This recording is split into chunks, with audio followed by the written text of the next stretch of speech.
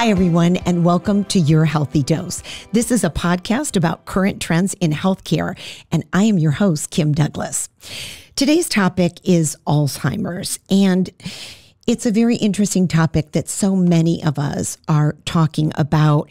We are approaching the first time in human history when we have more people over the age of 65 than under the age of 18. And with an aging population, Alzheimer's is a major concern to so many of us. Here with me today is Dr. Scott Kaiser and Nancy Lynn to talk about the latest with Alzheimer's disease and what we all need to know. Dr. Kaiser is the Director of Geriatric Cognitive Health and provides specialty medical consultations at the Pacific Brain Health Center. And Nancy Lynn is the Senior Vice President of Strategic Partnerships at Bright Focus Foundation, where she funds research for Alzheimer's, and she works to generate greater public awareness of Alzheimer's, macular degeneration, and glaucoma. Welcome to both of you for being here. We hear lots of terms used to describe mental decline: Alzheimer's disease, dementia, senility, and we want to know, what is the difference between them, or are they all just different names for basically the same disease? Yeah, of course. And, just stepping back for a second, Kim, if you think about it, that stat that you pointed out, the first time in human history where we'll have more people over the age of 65 than under the age of 18, that's actually a reflection of incredible public health efforts. I mean, one of society's greatest achievements, that we had a 30-year gain in life expectancy over the last century. But the downside of that is that as more people get older, more people will suffer from Alzheimer's disease unless we do something about it. In terms of the terminology. Yeah, are they all the same? Yeah, I mean, things are used interchangeably. And to be honest, the terms are changing before our very eyes, right? As our understanding of the diseases change. But basically, dementia is a syndrome where you lose memory, cognitive, changes in memory, cognitive, even changes in mood related to some underlying degenerative process in the brain, usually. Alzheimer's is just the most common form, the most common type. And that's a disease that was, described way back. Actually, Dr. Alzheimer, a German psychiatrist and neuropathologist, he had a case where somebody had, it's actually complicated history, but he looked under the microscope at this woman's brain after she passed away and saw these plaques and tangles. And that's the pathognomonic, the hallmark of Alzheimer's disease. And so that's still kind of how it's named today. But it's 60 to 70% of cases of dementia are from Alzheimer's disease. Interesting. So that little statistic, or it isn't even a statistic, but I would hear it all the time, you probably did too, that dementia was you can't remember where you put your keys, and Alzheimer's is you don't remember that you had keys. That is not the case, which is good to know. Right, okay, right, right. So what are some of the early warning signs of Alzheimer's, and can you be affected even before you get any of those symptoms? Well, one of the most important things that people could take away from this discussion today is something that's been discovered over the past decade. But the physiological development of Alzheimer's actually begins 10 to 20 years before any symptoms, even the beginning symptoms, appear. And so that's good news in the sense that you can do some things to address that, and bad news that this is starting earlier in your life. So some of the early warning signs, as opposed to what people would call regular aging, where you may, your processing speed is kind of slowing down, this is really a change. So some of the things people tend to first notice are repeated questions, short-term memory, asking, you asked me that 5 minutes ago, that kind of thing, or forgetting familiar recipe. My mother made this for decades and suddenly she left out the main ingredient. Something that's a big change, big changes in mood or interest in engagement. So the key thing is true. I always say it's one thing if you left your keys somewhere, it's another if you don't know what a key's for, or if you find your key wrapped in aluminum foil in the freezer. So that's kind of a anecdotal way to describe. And as Nancy was saying, I mean, the fact that these changes are occurring so many decades before symptoms ever show up, I mean, it's a whole new world in terms of what we're learning in terms of subtle symptoms, subtle signs that people might actually be exhibiting, where maybe that might give us the opportunity to identify this many, many years earlier and do something about it. And it's changes in symptoms. It's even now with technology, changes in our voice, changes in the way we move. So it's a great time to be thinking about how we can get ahead of this, which is really the name of the game. For sure, especially with those statistics of the aging community. So Dr. Kaiser, talk about St. John's holistic approach when someone is diagnosed with Alzheimer's. Yeah, well, I mean, the problem is, up until now, all too common a story, and we see this all the time. A patient will come in, they saw specialists and they said, okay, you have Alzheimer's disease.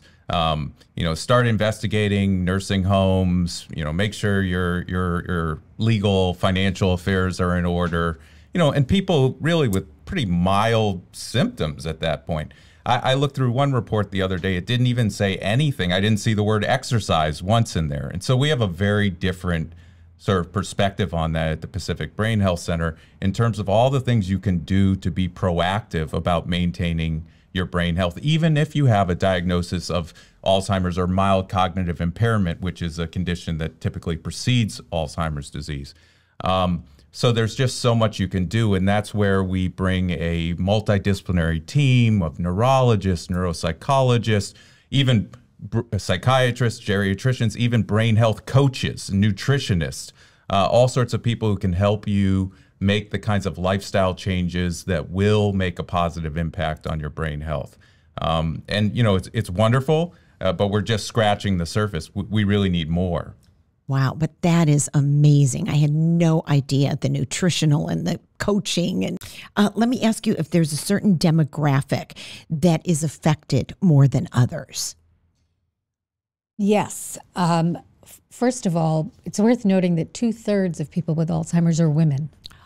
Women also carry the much heavier burden of caregiving. Mm-hmm. So that's something to note. But Black Americans are twice as likely to get Alzheimer's, and Latinx Americans are 1.5 times as likely. And there's other disparities, what we call, or brain health inequities, that are well studied now, like Latinx people getting diagnosed typically 7 years later than their Caucasian sisters and brothers. And that's why St. John's, is such a wonderful resource. Pacific Neuroscience Institute, such a wonderful resource. But many, many places in the country, in many places, the communities don't have access to these types of professionals. Sure. And so our field is trying to address that. Yeah, Nancy, I mean, those are makes key points there, because I mean, this is a disease that impacts everybody. I mean, who doesn't know somebody or have a family member who's been impacted at this point? And it's a disease that it doesn't just impact the person who's diagnosed, right? The whole family and community. But this fact that it disproportionately impacts women and people of color, I mean, this is really key. This is a social justice issue. I mean, I feel like we should be, if you have a mother, a sister, a daughter, if you're a woman, we should all be taking to the streets really to do something about this, because it is an all hands on deck situation where there are public health measures, community health measures, and clinical measures that we should be taking and must be taking now to do something about this for healthier communities going forward. Exactly. Well, there are truly just a lot of questions when it comes to Alzheimer's. And I have some here that we received from the community. So let's get started. I'm going to kind of shoot these off at both of you. So what can a person do to prevent dementia and Alzheimer's? Prevent it. So that it's funny that is a controversial concept in the medical community. The using the word prevention, right? Because I understand why that's controversial, because I can't say to any one person, if you do XYZ, you will not develop Alzheimer's, or if you do XYZ, you will develop Alzheimer's, right? I can't, that doesn't exist. But if you look across a population, there are many things we can do on an individual level, on a collective level, that can drive prevention. So for example, this commission, the Lancet Commission, studied all of the evidence, and they came up with a list of 12 modifiable risk factors that if we address those 12 factors, we could prevent something on the order of 40% of cases of Alzheimer's disease altogether.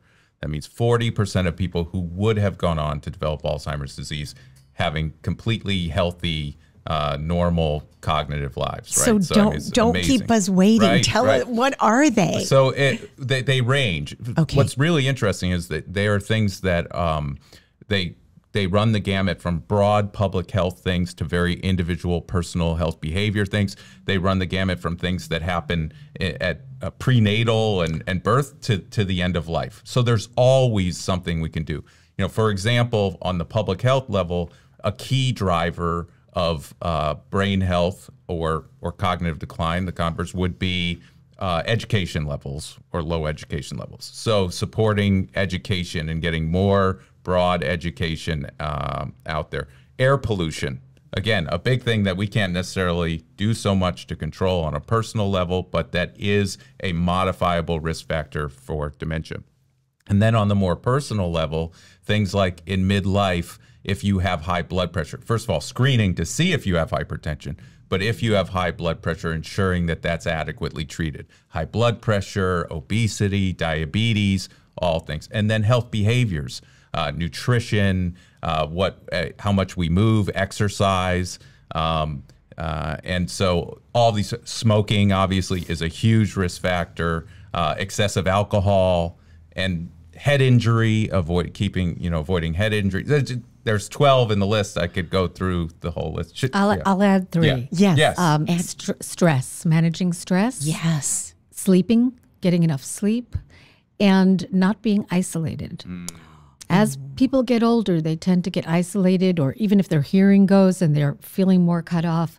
But keeping the social engagement, which Scott mentioned, is really important. Hard in a pandemic when we were all shut down. Yes. Wow. All right. How about our next question? And that is, can supplements improve memory and cognition?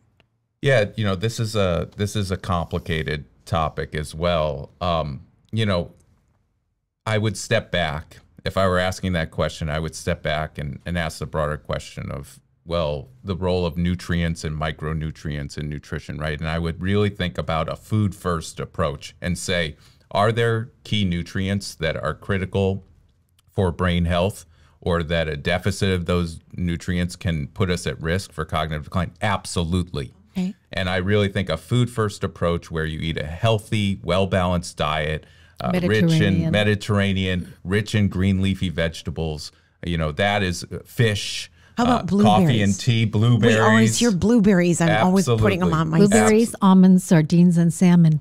All good stuff. Okay, all good stuff.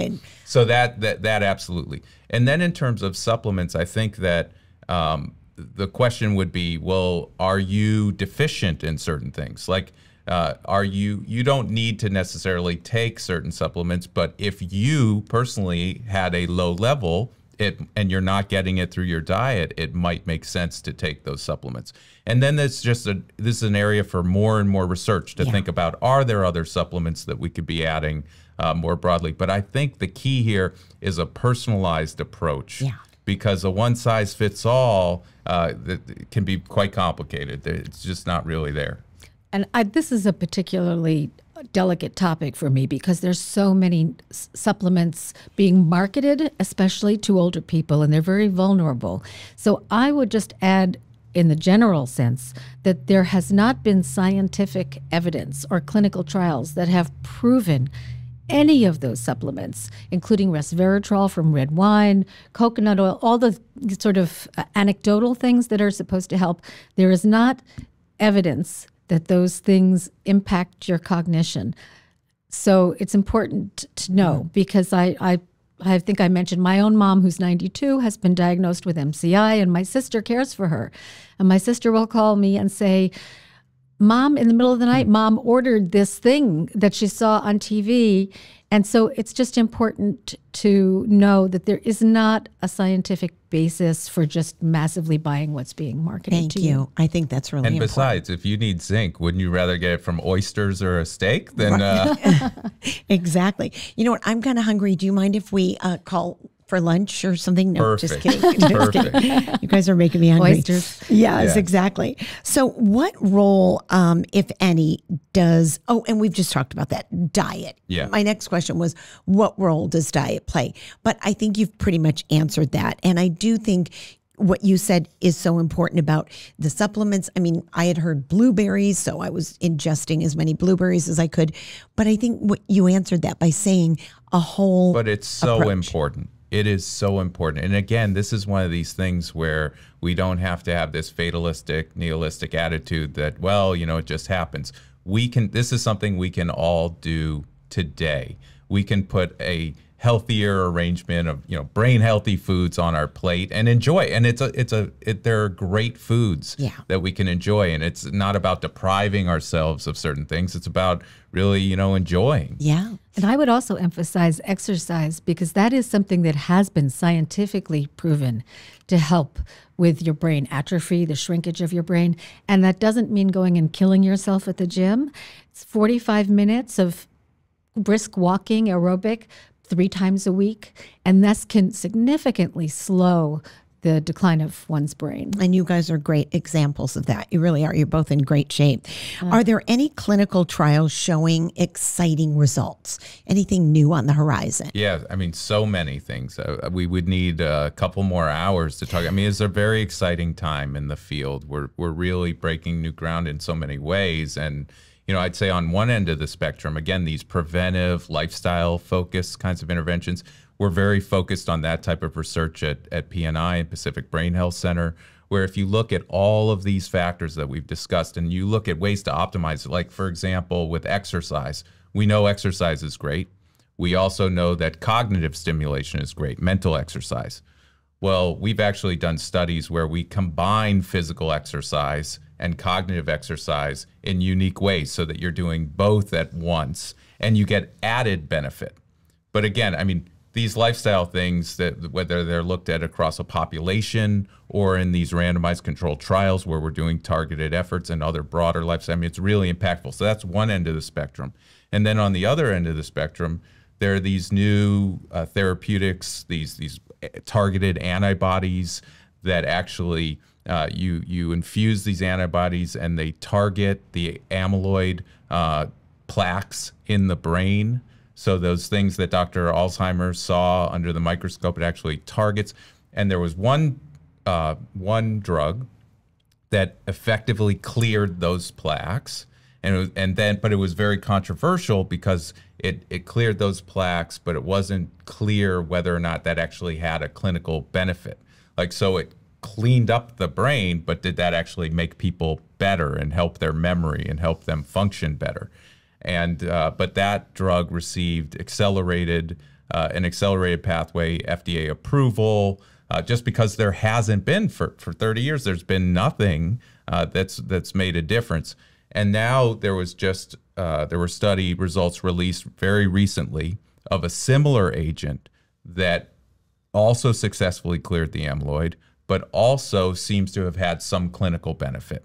Now, there's going to be all sorts of debate about was it significant clinical benefit, but the fact of the matter is things are going in a direction where these drugs are starting to have results. Right. This is one pathway. There's probably 5, 10, 15 other pathways that we'll need to target as well. But this is really a paradigm shifting moment that we're living through. It's exciting. Yep. You guys are both so passionate about this, and that's what I love.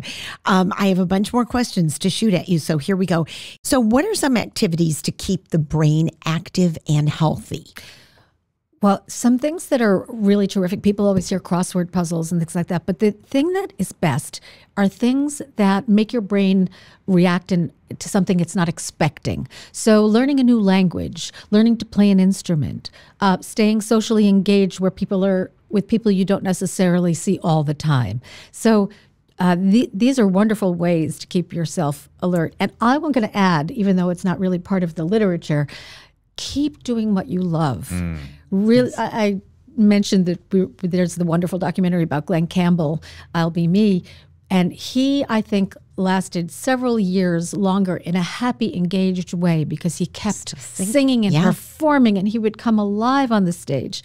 And so stay engaged in what you love. That's such a good point, Nancy. And there is literature supporting that in terms of people who have a stronger sense of purpose, people who are socially engaged. I mean, the social isolation piece, I mean, we cannot emphasize that enough. It is striking the degree to which loneliness and isolation drive risk for dementia.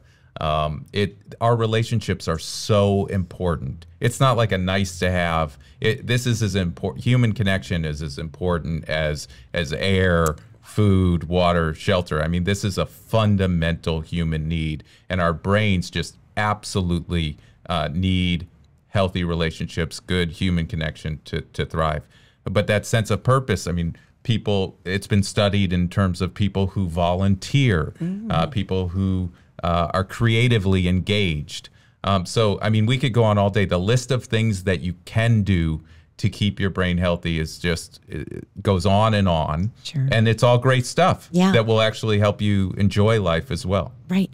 Well, this kind of ties in, and I'm sure you have the same, doctor, but you had mentioned your mother. My father passed away from Alzheimer's. Do we know if Alzheimer's is hereditary? Yeah, it's a great question. So, and yes, I have a family history as well, so that's probably a big motivator for me in terms of wanting to keep my brain healthy. So, you know, there's a rare familial disorder this represents a small percentage of cases of Alzheimer's disease that has a very strong, clear genetic component. But for the most part, the vast majority of cases, there are genetic risk factors, but you know, you can actually get your genome, you know, collected, and you can see whether you have at least one of the genes that's associated with an increased risk of Alzheimer's disease. But if you have that type of gene, and even if you have the 2 copies, it doesn't guarantee that you will or will not get Alzheimer's disease. And more studies come out where people have the genetic risk factors, but then they adopt the healthy behaviors, they walk regularly, they connect, they have eat a healthy diet, and do not go on to develop Alzheimer's disease. So.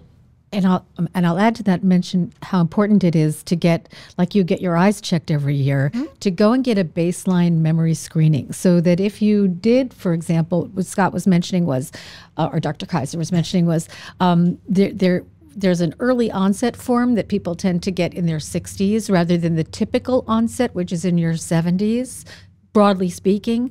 And for this early onset that often presents in your 50s or your 60s, there is a genetic predisposition, not a guarantee if you have. And so if that's the case, if you're a want-to-know person and you find that out, then get that baseline memory screening each year so that you're watching your progress and you're staying engaged. Absolutely. Our last question from the community. Could there ever be a flat-out cure for Alzheimer's?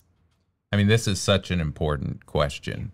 And the one thing we know is there certainly will not be a cure or even an effective treatment if we don't support the science and the work that needs to be done, which is why it was so important, why I invited Nancy to be here today, why Bright Focus and other organizations and the research that we're doing at St. John's. I mean, we have to keep fighting, keep pressing on. Now, that said, I think that we are on the frontier of really breakthrough treatments that will enable people to live full lives unimpacted by this condition. Whether it gets into semantics of, cure, I don't, it's hard to say in terms of that particular word, but if you think about it, again, if we can detect things early and we can get people on a new trajectory, or we can manage things like a chronic condition, like somebody who has diabetes, where they can take multiple different therapies to be able to continue to thrive and not suffer from any of the adverse consequences, that to me is the goal. Very good. I don't expect that there will be an outright cure in our lifetimes. Most cures for things are found accidentally, in fact. But to Scott's point, it's a matter of management. And will it become a manageable condition? And I've been in this field since about 2009-10, when the National Institutes of Health was spending about $400 million a year on research. Now they're spending over $3 billion a year on research. Our organization, Bright Focus Foundation, has invested about $270 million globally. More, I guess, with this aging population, there's a lot more scientific research happening and real breakthroughs. Up until the clinical trials that Scott was talking about, there were only a few drugs that managed symptoms. And even there, just for about 6 months, what they call symptomatic agents.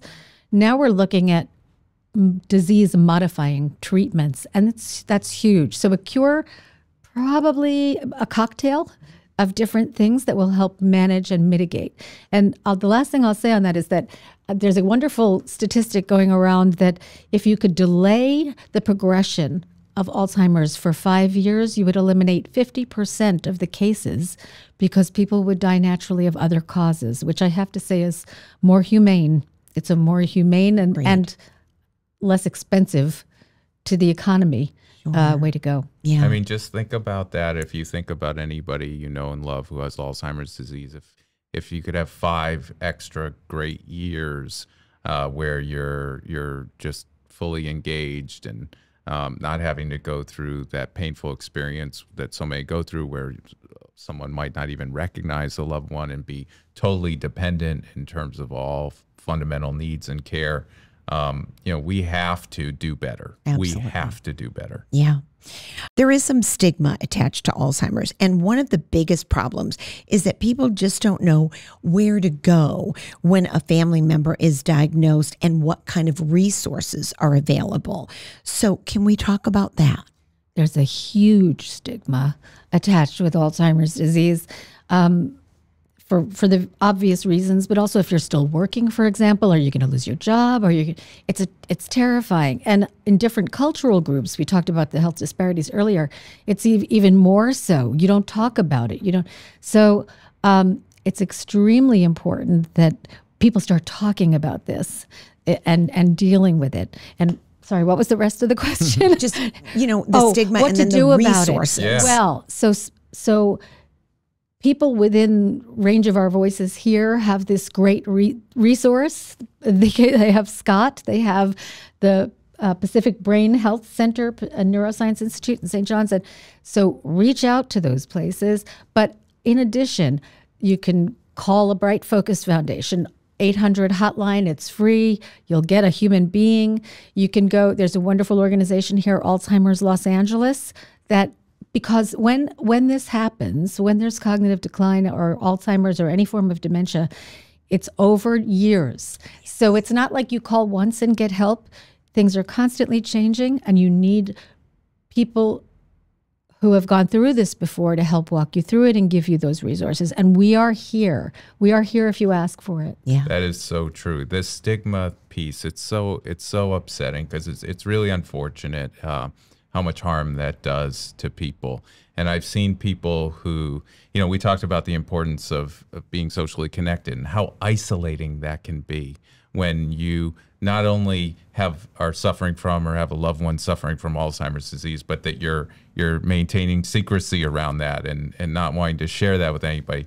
And it just really becomes a vicious cycle where that isolation perpetuates things. And I think that what Nancy said about reaching out for clinical resources like we have here at St. John's, reaching out to community resources like Alzheimer's LA, connecting with incredible organizations like the Bright Focus Foundation. There's just so much information. Yeah. There's so much opportunity to really help find a better path. Absolutely. And there are a lot of support groups on Facebook, and you can call your California Area Agency on Aging as well. Great. All right, we're moving on.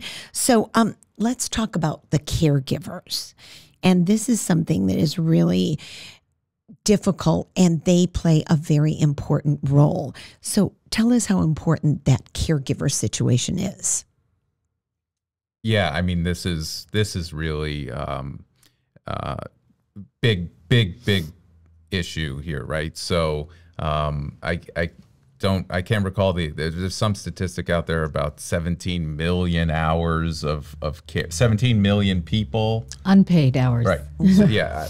So don't quote me on the numbers, because I should have remembered those before the show. But anyway, the amount of people who are, really dedicating their lives to caring for people with Alzheimer's disease. As I said before, this is a condition that doesn't just impact the person diagnosed, but the whole family, the whole community, a whole support network.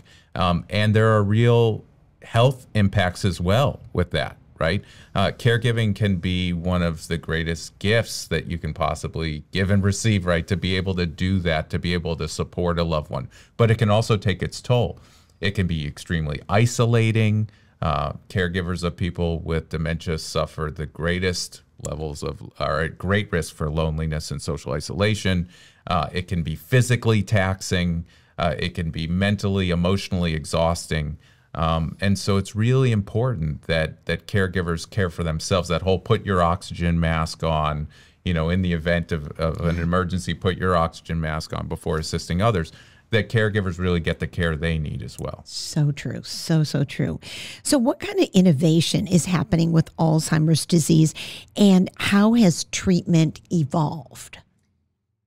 The innovations that are happening today are so exciting. So there is a new blood test to help diagnose Alzheimer's, which is a huge innovation, because before that, you'd have to have a very expensive PET scan, about $8,000, that's not reimbursed, or a spinal tap, which is not a lot of fun. Not the worst thing in the world, but not a lot of fun.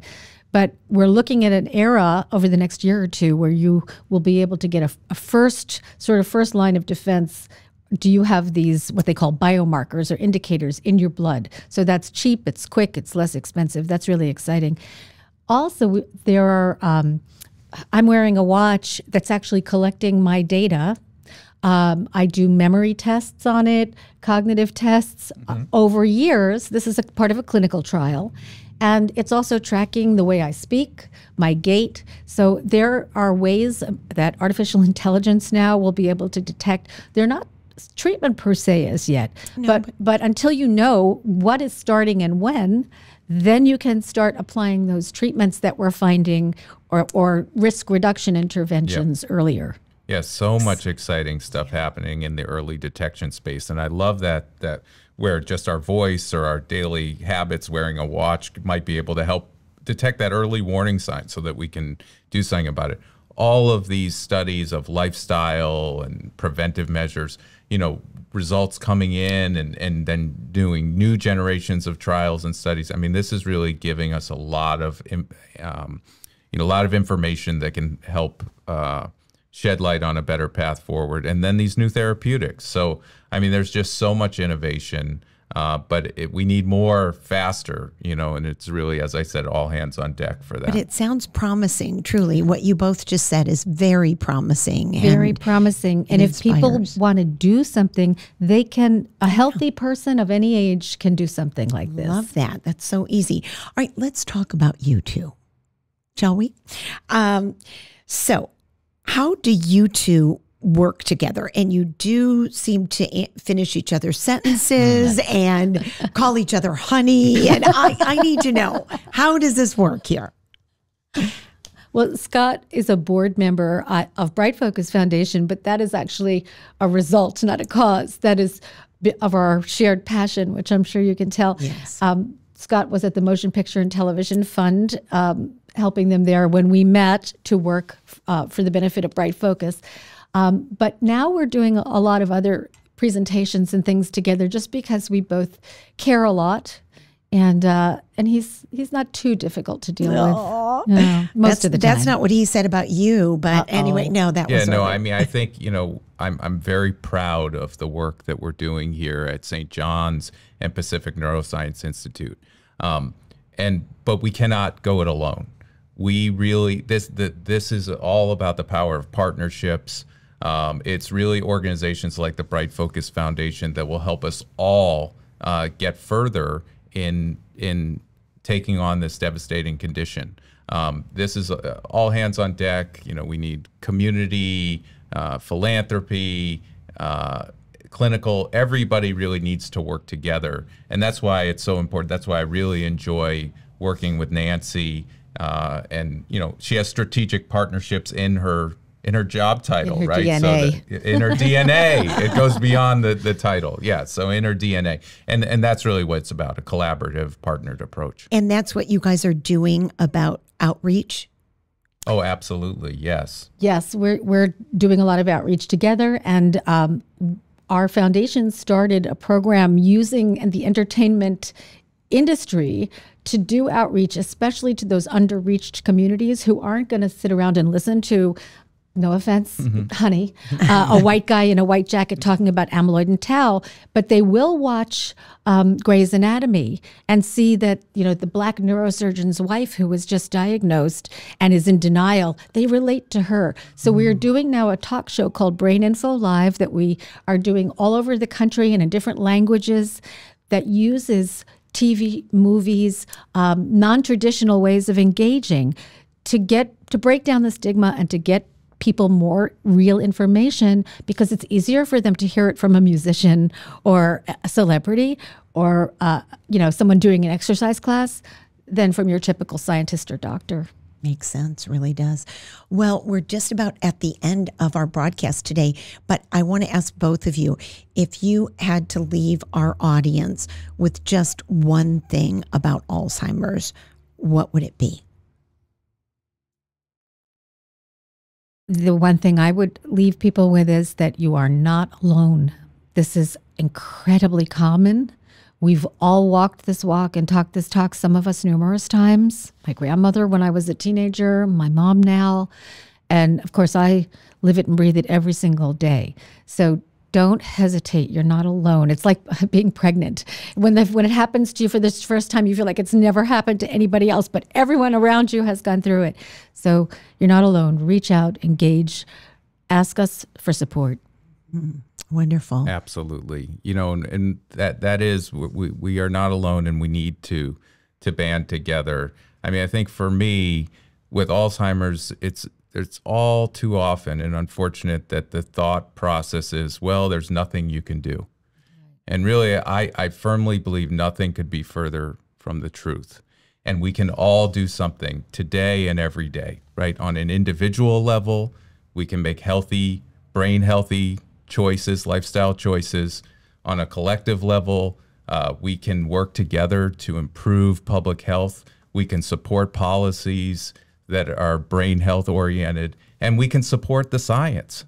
Again, cures aren't just going to fall from the sky. We can support science, research, clinical programs that are going to make the difference so that we have a future where we don't have the 150 million people that are predicted to have Alzheimer's disease globally by 2050. We can change that number. Take that 150 million and cut that by 40%, hopefully even more. But we have to do something. We have to do it now. Well, unfortunately, that's all the time that we have for today, but it's been so encouraging to me to have you both here. Thank you, Dr. Kaiser. Pleasure. Thank you, yes, Nancy. Thank It's you. been a great pleasure for me. And thank you to St. John's Health Center Foundation for making this podcast possible. And thank you to all of you for joining us today. And we want to encourage you to send in your very own health questions to us here, and all of our experts, our doctors, our surgeons will answer them for you. And you can send your questions to yourhealthydosepodcast@gmail.com. Until next time, I'm Kim Douglas with your Healthy Dose.